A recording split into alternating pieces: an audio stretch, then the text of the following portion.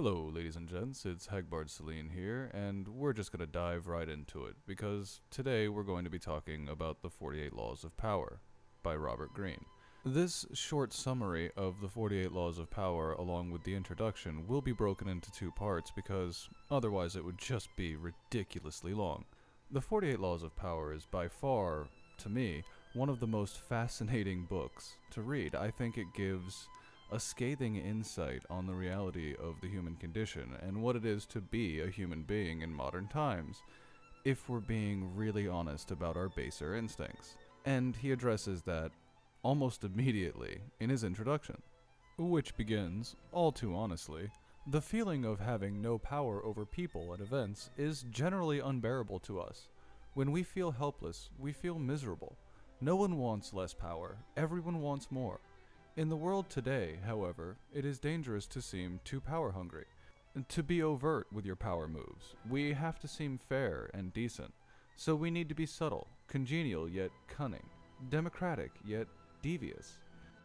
This game of constant duplicity most resembles the power dynamic that existed in the scheming world of the old aristocratic court. Throughout history, a court has always formed itself around the person in power. King, queen, emperor, leader. The courtiers who filled this court were in especially delicate positions. They had to serve their masters, but if they seemed to fawn, if they curried favor too obviously, the other courtiers around them would notice and would act against them. Attempts to win the master's favor then had to be subtle, and even skilled courtiers capable of such subtlety still had to protect themselves from their fellow courtiers, and who at all moments were scheming to push them aside. Meanwhile, the court was supposed to represent the height of civilization and refinement. Violent or overt power moves were frowned upon. Courtiers would work silently and secretly against any among them who used force. This was the courtier's dilemma. While appearing the very paragon of elegance, they had to outwit and thwart their own opponents in the subtlest of ways. The successful courtier learned over time to make all of his moves indirect. If he stabbed an opponent in the back, it was with a velvet glove on his hand and the sweetest of smiles on his face. Instead of using coercion or outright treachery, the perfect courtier got his way through seduction, charm, deception, and subtle strategy, always planning several moves ahead. Life in the court was a never-ending game that required constant vigilance and tactical thinking. It was civilized war. Today, we face a peculiarly similar paradox to that of the courtier. Everything must appear civilized, decent, democratic, and fair. But if we play by those rules too strictly, if we take them too literally, we are crushed by those around us who are not so foolish. As the great Renaissance diplomat and courtier Niccolo Machiavelli wrote, "Any man who tries to be good all the time is bound to come to ruin among the great number who are not good." The court imagined itself the pinnacle of refinement, but underneath its glittering surface, a cauldron of dark emotions, greed, envy, lust, hatred, boiled and simmered. Our world today similarly imagines itself the pinnacle of fairness, yet the same ugly emotions still stir within us, as they have forever. The game is the same. Outwardly, you must seem to respect the niceties, but inwardly, unless you are a fool, you learn very quickly to be prudent, and to do as Napoleon advised: place your iron hand inside a velvet glove. If, like the courtier of times gone by, you can master the arts of indirection, learning to seduce, charm, deceive, and subtly outmaneuver your opponents, you will attain the heights of power. You will be able to make people bend to your will without their realizing what you have done. And if they do not realize what you have done, they will neither resent nor resist you. To some people, the notion of consciously playing power games, no matter how indirect, seems evil, asocial, a relic of the past. They believe they can opt out of the game by behaving in ways that have nothing to do with power. You must beware such people, for they express such opinions outwardly. They are often among the most adept players at power. they utilize strategies that cleverly disguise the nature of the manipulation involved. These types, for example, will often display their weakness and lack of power as a kind of moral virtue. But true powerlessness, without any motive of self-interest, would not publicize its weakness to gain sympathy or respect. Making a show of one's weakness is actually a very effective strategy, subtle and deceptive, in the game of power. See Law 22, the surrender tactic. Another strategy of the supposed non-player is to demand equality in every area of life. Everyone must be treated alike, whatever their status and strength. But if, to avoid the taint of power, you attempt to treat everyone equally and fairly, you will confront the problem that some people do certain things better than others. Treating everyone equally means ignoring their differences, elevating the less skillful, and suppressing those who excel.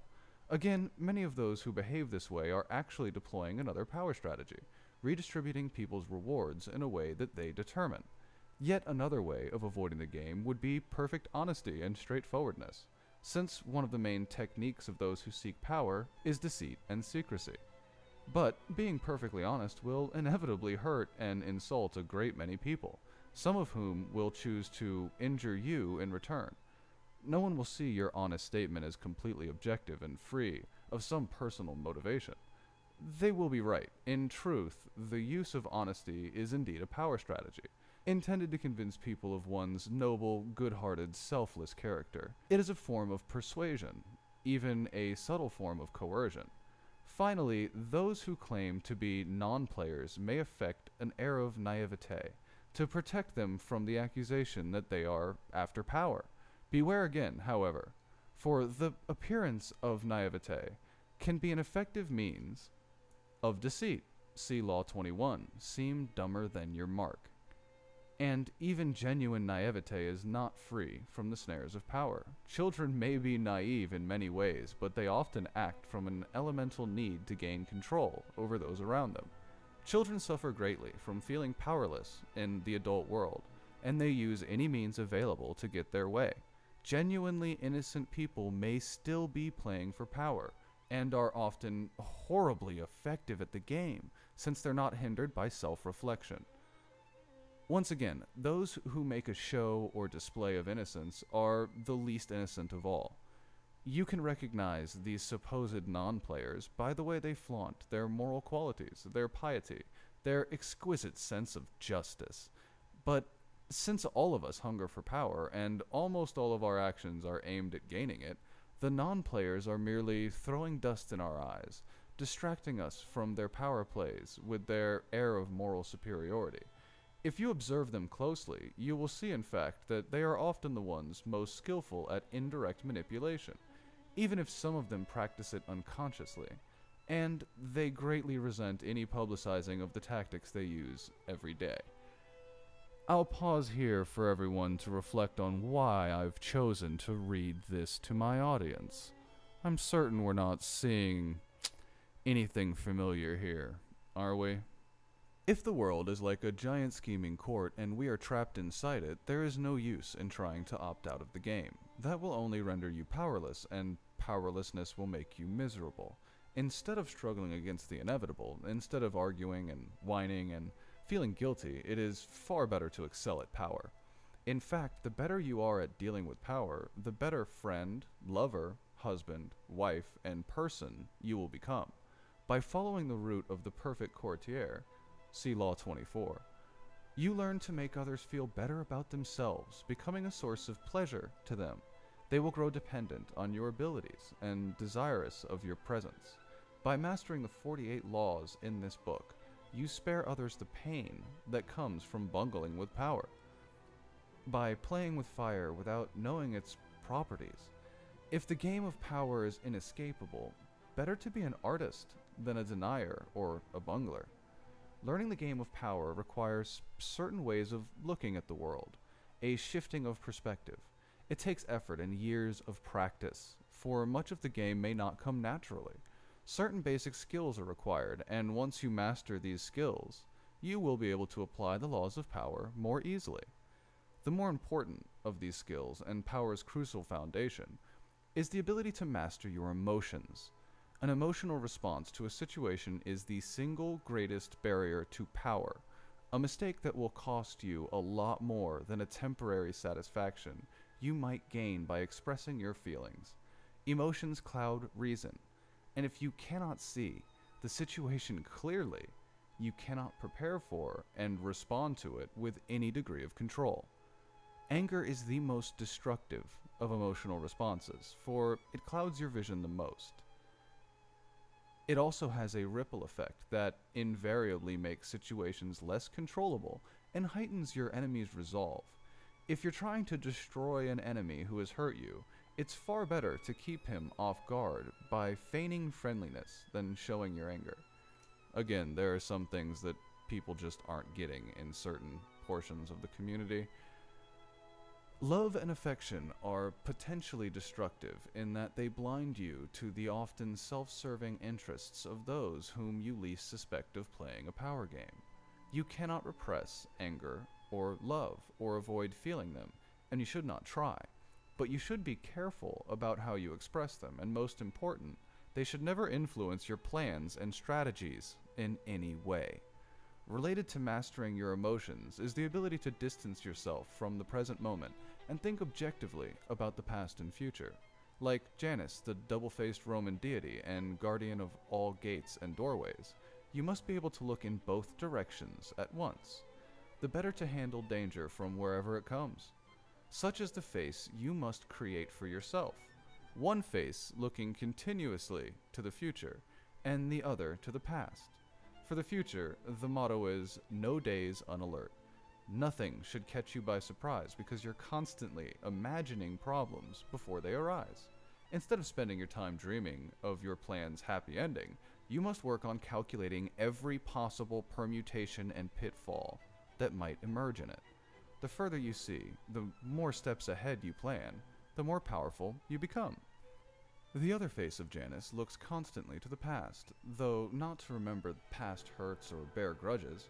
That would only curb your power. Half of the game is learning how to forget those events in the past that eat away at you and cloud your reason. The real purpose of Backward Glancing Eye is to educate yourself constantly. You look at the past and you learn from those who came before you. The many historical examples in this book will greatly help that process. Trust me, they will. I'm just doing the introduction and a brief summary, very brief summary of this book. If you actually want to delve deeper, this is one of the books that I would advise you read. Then, having looked to the past, you look closer at hand, to your own actions and those of your friends.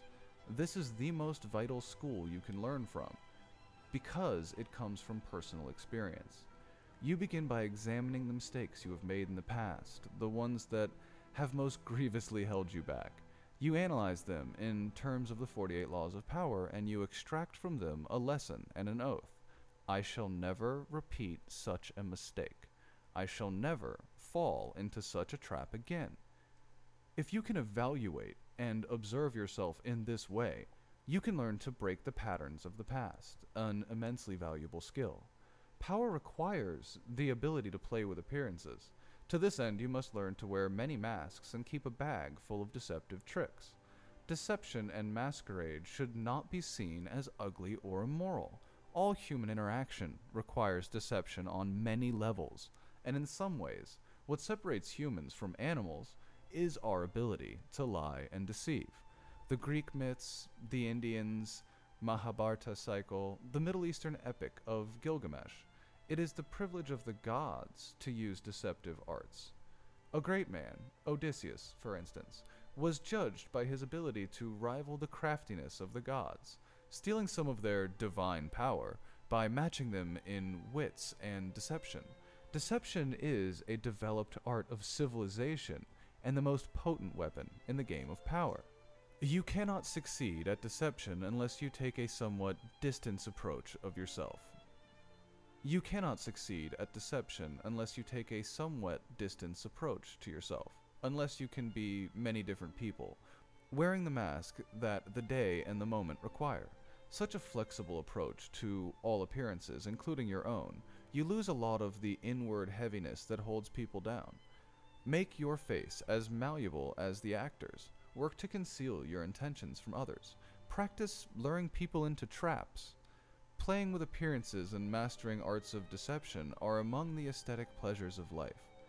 They are also key components to the acquisition of power.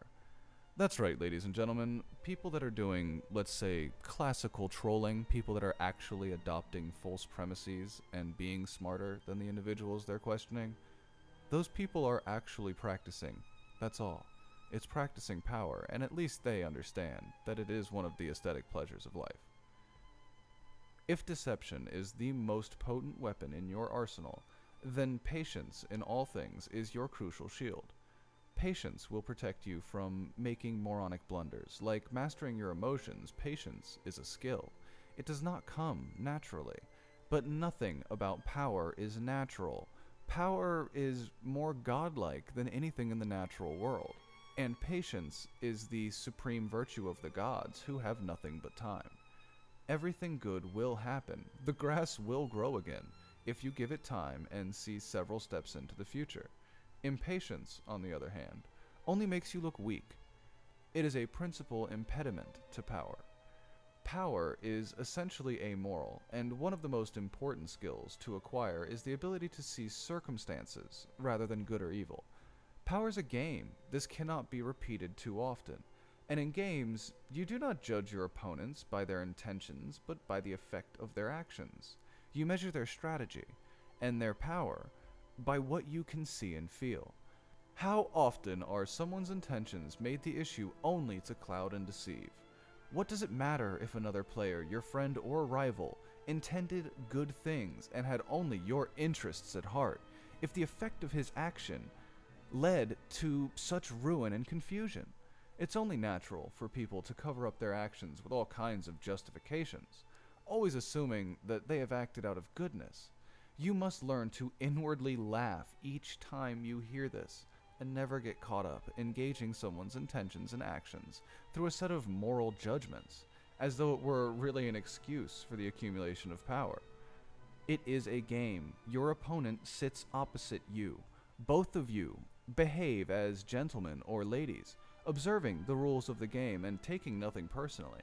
You play with a strategy and you observe your opponent's moves with as much calmness as you can muster. In the end, you will appreciate the politeness of those you are playing with more than their good and sweet intentions.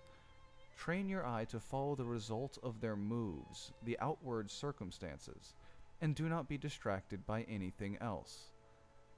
Half of your mastery of power comes from what you do not do, what you do not allow yourself to get dragged into. For this skill, you must learn to judge all things by what they cost you. As Nietzsche wrote, the value of a thing sometimes lies not in what one attains with it, but in what one pays for it, what it costs us. Perhaps you will attain your goal, and a worthy goal at that, but at what price? Apply this standard to everything, including whether you collaborate with other people or come to their aid. In the end, life is short, opportunities are few, and you have only so much energy to draw on. And in this sense, time is as important a consideration as any other. Never waste valuable time or mental peace of mind on the affairs of others. That is too high a price to pay. Power is a social game. To learn to master it, you must develop the ability to study and understand people. As the great 17th century thinker and courtier Balthazar Gracian wrote, many people spend time studying the properties of animals or herbs. How much more important it would be to study those of people with whom we must live or die. To be a master player, you must also be a master psychologist. You must recognize motivations and see through the cloud of dust with which most people surround their actions. An understanding of people's hidden motives is the single greatest piece of knowledge you can have in acquiring power. It opens up endless possibilities of deception, seduction, and manipulation. People are of infinite complexity, and you can spend a lifetime watching them without ever fully understanding them. So it is all the more important then to begin your education now. In doing so, you must also keep one principle in mind. Never discriminate as to whom you study and whom you trust. Never trust anyone completely, and study everyone, including friends and loved ones. Finally, you must learn always to take the indirect route to power. Disguise your cunning, like a billiard ball, caroms several times before it hits its target. Your moves must be planned and developed in the least obvious way. By training yourself to be indirect, you can thrive in the modern court, appearing the paragon of decency, while being the consummate manipulator. Consider the 48 Laws of Power a kind of handbook on the arts of indirection. The laws are based on the writings of men and women who have studied and mastered the game of power. These writings span a period of more than 3,000 years and were created in civilizations as disparate as China and Renaissance Italy. Yet they share common threads and themes, together hinting at an essence of power that has yet to be fully articulated. The 48 Laws of Power are the distillation of this accumulated wisdom, gathered from the writings of the most illustrious strategists: Sun Tzu, Clausewitz, statesmen Bismarck, Talleyrand, courtiers Castillon, Grayson, seducers Ninon de Lesseps and Casanova, and con artists Yellow Kid, Wheel, in history. The laws have a simple premise. Certain actions almost always increase one's power, the observance of the law, while others decrease it and even ruin us, the transgression of the law. These transgressions and observances are illustrated by historical examples. The laws are timeless and definitive. The 48 Laws can be used in several ways. By reading the book straight through, you can learn about power in general. Although several of the laws may seem not to pertain directly to your life, in time, you will probably find that all of them have some application and that, in fact, they are interrelated. By getting an overview of the entire subject, you will best be able to evaluate your own past actions and gain a greater degree of control over your immediate affairs. A thorough reading of the book will inspire thinking and reevaluation long after you finish it. He's not talking shit. You will read it several times once you've read it once, I can almost promise you that. The book has also been designed for browsing and for examining the law that seems, at that particular moment, pertinent to you. Say you are experiencing problems with a superior and cannot understand why your efforts have not led to more gratitude or a promotion. Several laws specifically address the master-underling relationship, and you're almost always certainly transgressing one of them. By browsing the initial paragraphs for the 48 laws in the table of contents, you can identify the pertinent law. Finally, the book can be browsed through and picked apart for entertainment, for an enjoyable ride through the foibles and great deeds of our predecessors in power. A warning, however, to those who use this book for this purpose. You might be better to turn back. Power is endlessly seductive and deceptive in its own way. It is a labyrinth. Your mind becomes consumed with solving its infinite problems, and soon you realize how pleasantly lost you've become. In other words, it becomes most amusing by taking it seriously. Do not be frivolous with such a critical matter. The gods of power frown on the frivolous. They give ultimate satisfaction only to those who study and reflect, and punish those who skim the surfaces looking for a good time. Any man who tries to be good all the time is bound to come to ruin among the great number who are not good. Hence, a prince who wants to keep his authority must learn how not to be good, and to use that knowledge or refrain from using it as necessity requires. The Prince, Niccolo Machiavelli. That, ladies and gentlemen, was the introduction to the 48 Laws of Power. A reading of the overview of the 48 Laws and a little bit of a deeper analysis will be the video on Thursday. I hope you've enjoyed this reading, and I hope perhaps I've inspired some of you to crack the spine of this particular book. I'll tell you my personal opinion is it's by far one of the greatest books ever written, and I think that if you read it yourself, you'll find that sadly, he does understand exactly how the game is played. On the plus side, if you want to know how the game is played too, this book was written. With that, I will see everyone on Thursday with the continuation of this video, and stay safe, good luck, and goodbye.